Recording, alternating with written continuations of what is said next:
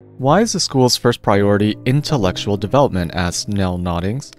Instead, perhaps the aim of education should be to produce competent, caring, loving, and lovable people.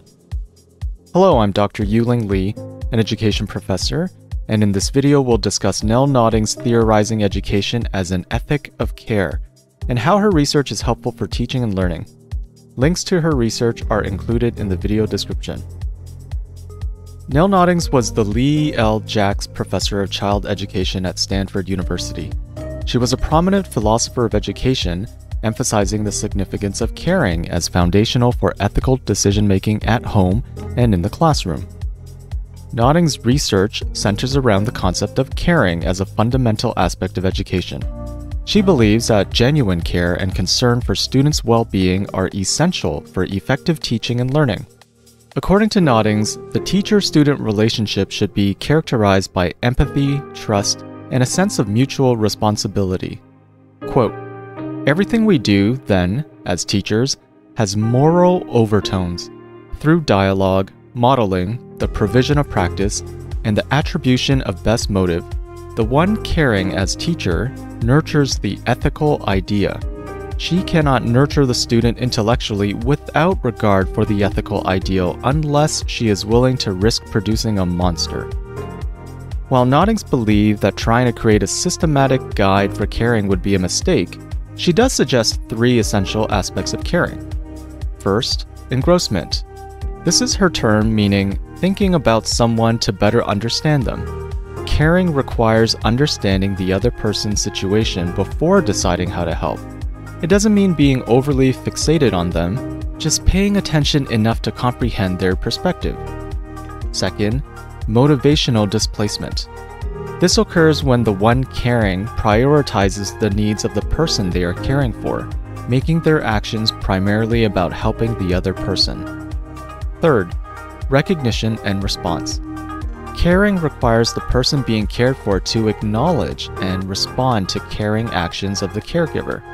When the cared for recognizes and appreciates the caring efforts, the caring process is considered completed in the other. Some scholars have criticized Noddings' ethics of care, stating that it may be one-sided. Noddings responds by emphasizing reciprocity. This means that caring is a two-way relationship involving dialogue and exchange, where both parties can learn and benefit from the experience and appeal to principles. However, implementing reciprocity can be complex, especially in unequal relationships like between students and teachers. So how can educators adopt Noddings' ethics of care in the classroom? She proposes that education from a care perspective involves four key elements: modeling, dialogue, practice, and confirmation. Modeling. Educators focus on nurturing individuals as both caregivers and recipients of care. Instead of merely teaching moral reasoning, they demonstrate caring through their actions and relationships with students. Dialogue. Engaging in conversations about caring is crucial within this perspective. It helps us explore different ways of caring, understand our relationships better, and evaluate our caring efforts. Dialogue also contributes to the growth of those receiving care. Practice. Immersing students in caring experiences fosters a caring mentality. Giving students opportunities to practice caring and reflect on their experiences helps cultivate caring attitudes. Confirmation. Confirmation sets caring apart from other moral educational approaches.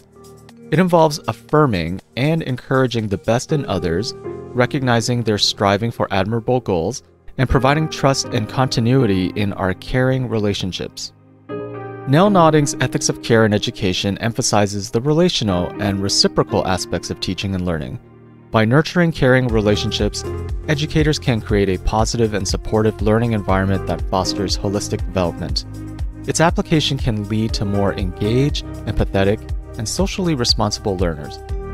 Thank you for watching, and I hope this video inspires you to explore the transformative potential of caring classrooms. Don't forget to like and subscribe for more educational content. See you next time.